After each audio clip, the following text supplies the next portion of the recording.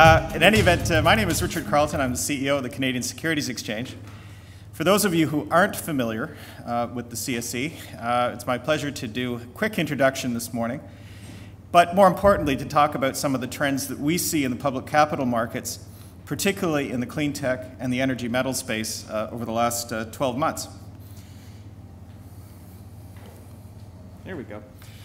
So the free time political broadcast is basically, from the Canadian Securities Exchange perspective, our goal is to deliver the lowest cost of public capital, principally for early stage public companies in the Canadian market.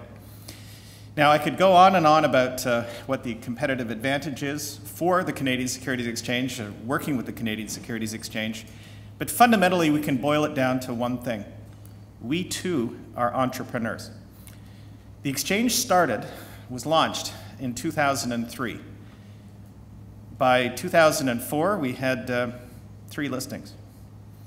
Today we have 327 or 328, and we are successfully growing the exchange at a tremendously fast clip.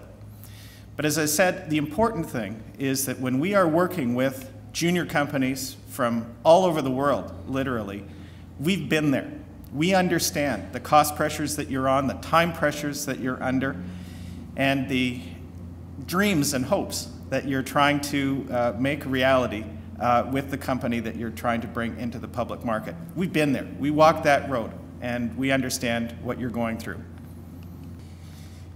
So here's an encouraging trend, news you can use perhaps, but year-to-date basis, we've listed 22 new companies. 12 of them have been from the mining space. And although the market cap is still significantly less than the other companies that have come onto us this year, as I say, in terms of the numbers and the activity of companies that are being funded over the last, and really it's the last 6 to 8 weeks, most of the activity is taking place in the mining sector.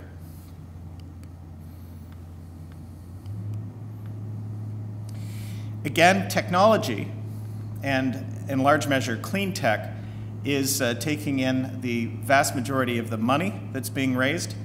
But again, the mining sector, which was virtually dead at this time last year, has come back with a vengeance. As I mentioned, in the last year, we've had 66 new companies join the exchange. Here's a sample of the energy metal companies that are listed on the exchange. And these companies represent projects that are really in virtually every jurisdiction in the world. Companies come to Canada to access the public markets, but they might be listed in jurisdictions in other parts of the world, in Asia and Europe. But Canada represents an excellent opportunity to access not just the local capital market, but the North American capital market together. So companies that are listed on the Canadian Securities Exchange qualify under Reg S and the SEC rules and the new Jobs Act to raise money in prospectus exempt financings from investors in the United States.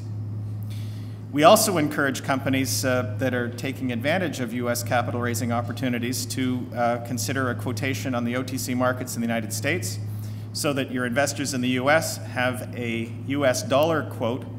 The market maker then sews the border together between the Canadian dollar market represented on us and the U.S. dollar market that's represented on the OTC markets.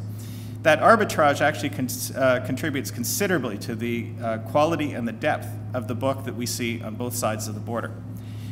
In point of fact, Mr. Trump has kind of already built that wall. It's very hard for U.S. investors to get orders into the Canadian market directly.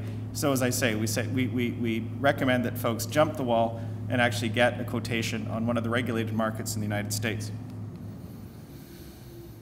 From a clean tech perspective, we're also well represented and have a number of names with, again, operations in various parts of the world. We launched an index just more than a year ago, and like all small cap indices, it took a real hit upon launch. We should have waited about 6 months or thereabouts, but in any event, the index is now holding steady and has been for the last several months.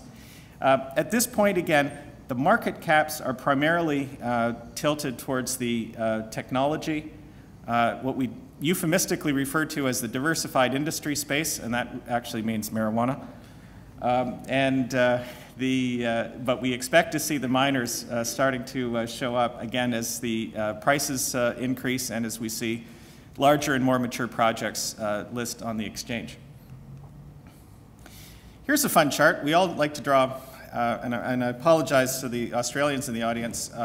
We call them hockey sticks here, ice hockey sticks, I guess you'd think of them as. But this is our progress in terms of the number of listings. I mentioned we began in 2003, and that is 328. There you go. But as you can see, over the last couple of years, the progress has accelerated quite dramatically. That line's getting steeper and steeper in terms of the number of new companies that are listing with us. And actually, my favorite chart is this one, and this is trading turnover. And basically, as you can see, in the spring of 2014, there was an enormous increase in the amount of share volume traded through the facilities of the Canadian Securities Exchange. That one, again, euphemistically was referred to as the pot.com circumstance, where a number of companies that were involved in the medical marijuana industry in Canada selected the Canadian Securities Exchange as their venue of choice, and we saw a tremendous amount of investor interest in the space.